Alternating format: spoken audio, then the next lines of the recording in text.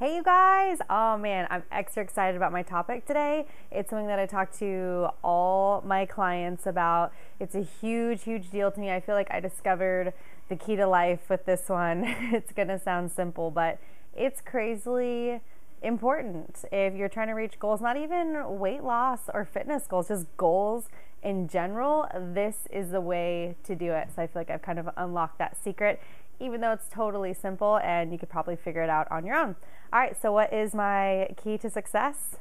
Baby steps, teeny tiny baby steps. The way that we are wired as humans is we are naturally resistant to change. So when you're trying to do all these crash diets, lose 50 pounds in 7 days, okay, I'm being dramatic, but you know what I mean, all these quick crash diets, lose it really fast, you are set up for failure because maybe you can stick to it for 7 days, maybe you lose that weight after 7 days, but what happens, you probably put it right back on, right? Because it's not sustainable, it's not realistic, it's not the way that we're wired. You're working against your own wiring as a human being, okay? So if you want to reach your goals, start with the easy stuff first, is my first tip. So like my clients, for instance, oh, I don't really like dairy that much. Awesome.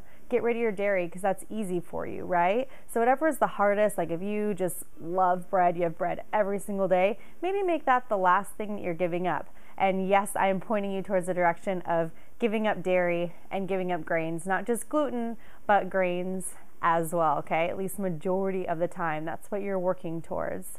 So back to baby steps, one little step at a time. I used to tell my clients, don't just go home and throw away all your bread. That's crazy talk. No, if you love bread or whatever it is, you love pasta, slowly start to cut it back, or tell yourself, I'm not gonna have any bread or pasta after noon, okay? Just little tiny baby steps to get you to your goals. Whatever your goals are, make them small and start building them up until they become a habit, because I'm guessing that you want to be fit or reach your goals for a lifetime, right? So if you want to do that, you have to be implementing little teeny tiny baby steps along the way that are really, really going to add up over time and get you to your goals. So stop with all the crash diets, the quick fixes, the, oh my God, I am going to starve myself on Monday, or whatever it is that you're doing. Just stop.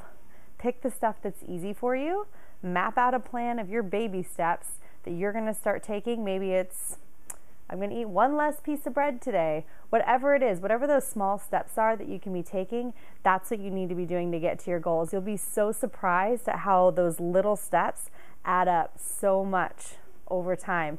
Teeny tiny steps. Just get yourself a little bit closer, a little bit closer. You'll have longer lasting results and you'll make it a part of your lifestyle. That's what we all want. We want an eating style or eating plan that works for our lifestyle, because let's be honest, diets don't work because they're temporary, right? And they're not realistic and they suck and you're craving food and it's no fun and you can't have anything and you're deprived, right? Don't do that. Take little tiny baby steps. Start small, start with the easy stuff, and you're gonna be awesome. So comment below if you have any additional questions or comments. You guys are awesome. I'll talk to you later. Mwah.